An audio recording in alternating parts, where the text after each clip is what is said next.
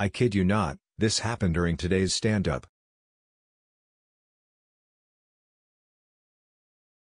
If the lead doesn't know Git, then how about they delegate setting it up rather than picking an inappropriate approach? I try to be flexible in my career, but working on a project with no proper version control is a deal breaker. There are basics that I refuse to work without. How the did he even get hired? You can always agree with other developers to use Git and create pipeline that will upload master to SharePoint, to not upset such expert. Question: what happens to SharePoint if you make a lot of changes? Like if you have a very big file and just repeatedly change one line? Question 2, why don't you do that for like a week straight? Every second of every day. From an account that is not yours.